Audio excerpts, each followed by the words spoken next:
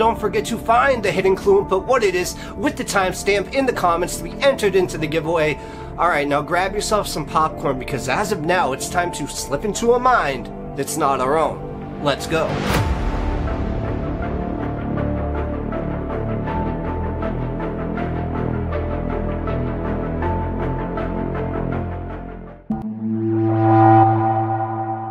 On a bitterly cold winter day in 1999, the small town of Krahulov in the Czech Republic was struck by a horrifying mystery.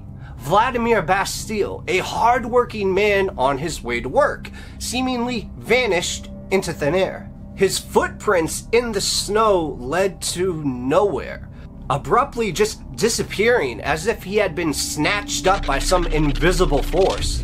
Panic and confusion swept through this quiet little town as people wondered what could have happened. Eyewitnesses reported seeing Vladimir walking along the desolate road at dawn, his figure illuminated by the pale moonlight. And then just a few hours later, his co-workers realized that he never showed up for work. And the abandoned house where he was supposed to be stood ominously there with its lights off, leaving no clues of Vladimir's whereabouts. Fear and unease spread through Krahulov like wildfire as word of Vladimir's mysterious disappearance spread. So his boss was immediately notified, but no one could explain how a man could vanish into thin air on a clear winter morning without a trace. And as fear gripped Vladimir's boss as he arrived at his employee's house, knowing something was terribly wrong, he decided to search every inch of that deserted home, finding only untouched breakfast and a cold cup of coffee on the table. So at this point, desperate for answers, he had an idea. So he released Vladimir's faithful dog from its leash, hoping that it could lead him to its owner. And so the dog was pulling ahead, eagerly following a trail of footprints in the fresh snow that led away from the house and towards Vladimir's place of work.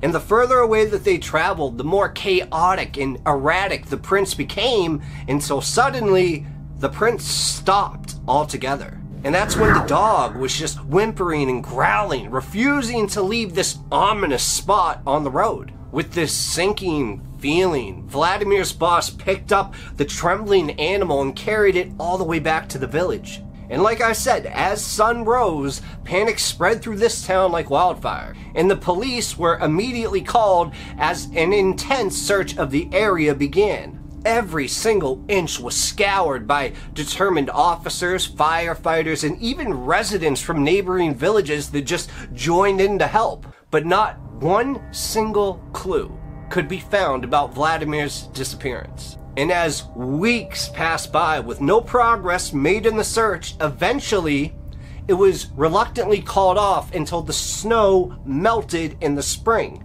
But even then, the police continued to comb through every inch of the area, the forests and the lakes and even abandoned buildings, searching for any sign of what could have happened to poor Vladimir. But they found nothing. Not even a trace or any evidence of a crime. Just this eerie silence that seemed to hang over this village.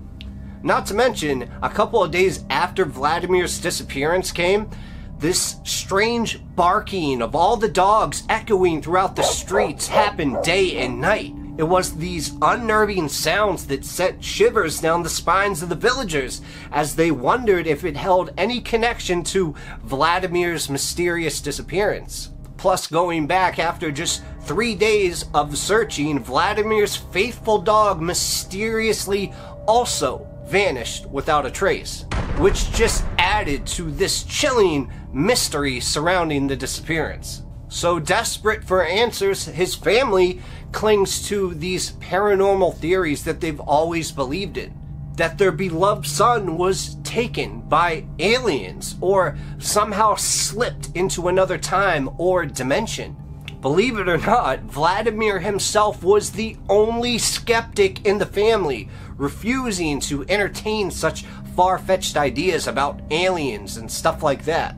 And the police, well, the police have their own theories, suggesting that he may have been struck by a car and his body disposed of elsewhere. However, skeptics argue against this possibility, pointing out that there would be clear evidence of an accident, yet there was none. So as the days turned into weeks and the weeks into months, it seemed that the truth behind Vladimir's disappearance may never be revealed. And his family can only hope for closure someday, praying for some shred of information that will bring them peace after losing their loved one in such a perplexing way.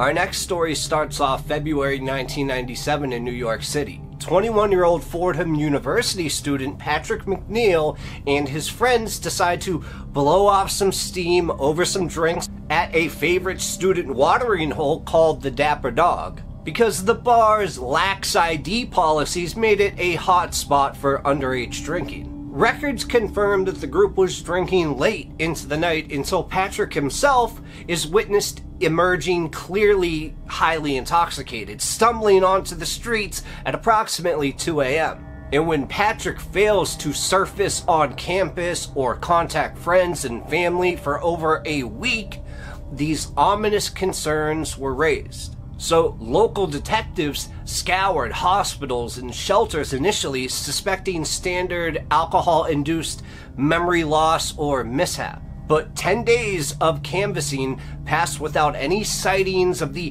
handsome student known for both his athletic and his academic talents. And as the days turned to weeks, turned to months without any clues, a cloud of unthinkable tragedy hangs over all of it. Then finally, on the 14th of March, a sudden macabre revelation. Patrick's lifeless body discovered floating in a remote Brooklyn waterway utterly bewildered investigators. For one, the corpse was found on its back, which was atypical for drowning victims.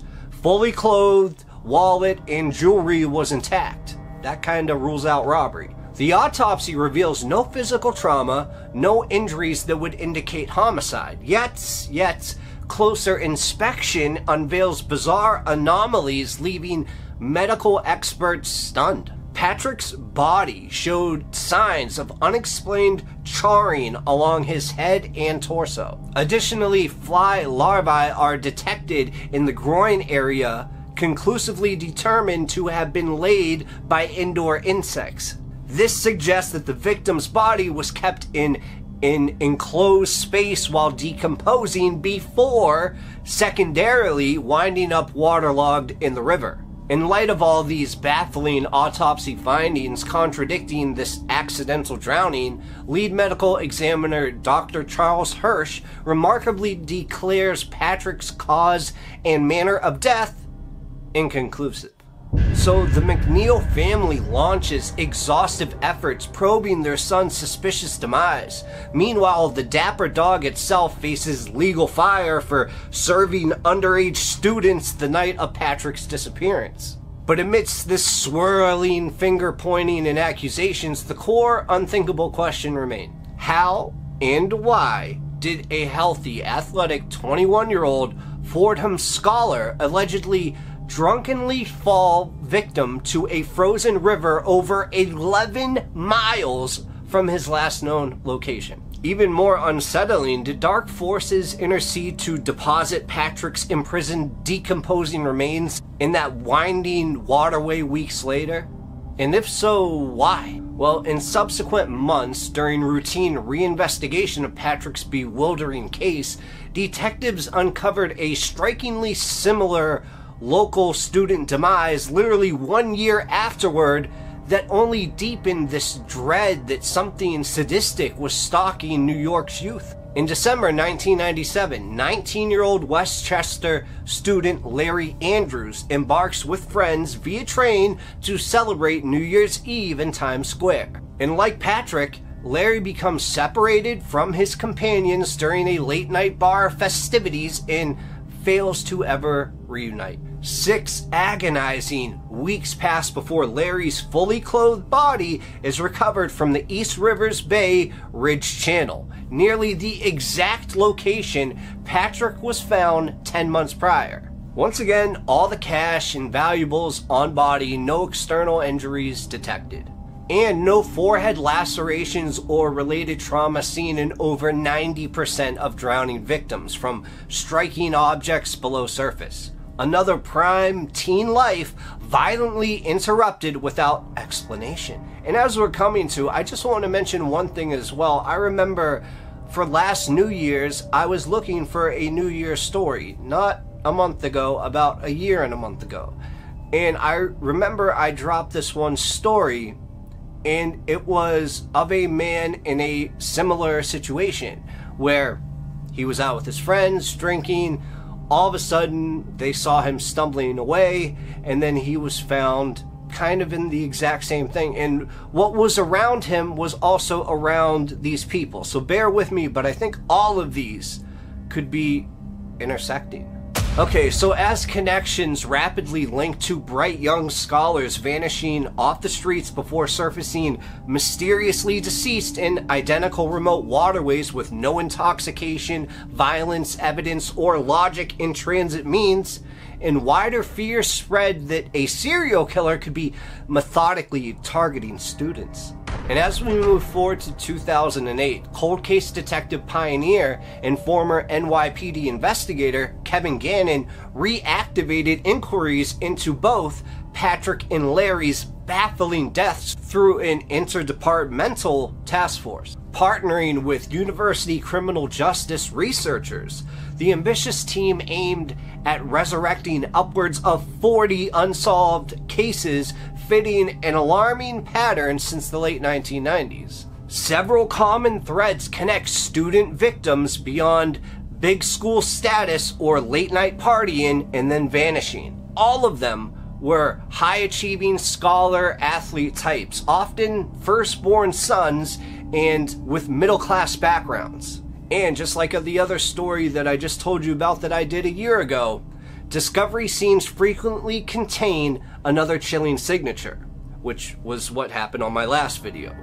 A smiley face, style graffiti right nearby. Now, is this a mere coincidence or the sinister calling card of an underground death squad, also known as the Smiley Face Killers? I mean, some university communities leak whispers of a clandestine fraternal organization dating back a century. And through privileged recruitment, such mythic sects indoctrinate star pupils into ritualistic codes of conduct around academics, ethics, guiding campus life from the shadows. But how far will the Brotherhood go to protect its elitist existence if compromised? And do these celebrated missing student victims share hidden ties that doomed all of them? Or is a depraved fraternal death pact itself the stuff of campfire fable? Without any evidence either way, the debate rages on. But today, the McNeil Andrews cases, among many in the Smiley Face Killer docket, remain frustratingly unsolved. Gannon and research partners continue hunting for that first smoking gun that could definitively prove whether a powerful predatory syndicate is in order or its mere statistical fluke, in which extinguished so much promising youth. Now, for the grieving families seeking truth and closure, it's a prolonged nightmare. Each new chilling drowning dredges memories, hoping this complex mystery plaguing campuses finds coherent resolution. Be it a diabolical cabal or random tragedy, either monster provokes lasting unease for students entering adulthood already uncertain of foes hiding in light or darkness.